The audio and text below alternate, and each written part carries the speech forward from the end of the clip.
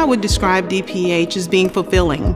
I feel like I'm actually making an impact on my community. We want the community to know that we're here for them. We want to make sure that they stay healthy and trust us so we can be their care provider long term.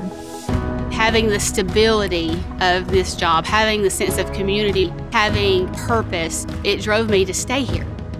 I see the impact that I make every day. I feel that being with the Georgia Department of Public Health, I was put here for a reason.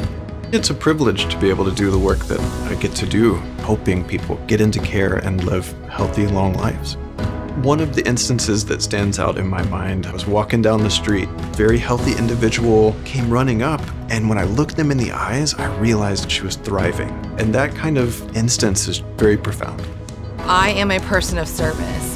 I feel inclined to always be a voice for those that need to be heard, whether it be staff or the communities in which we serve.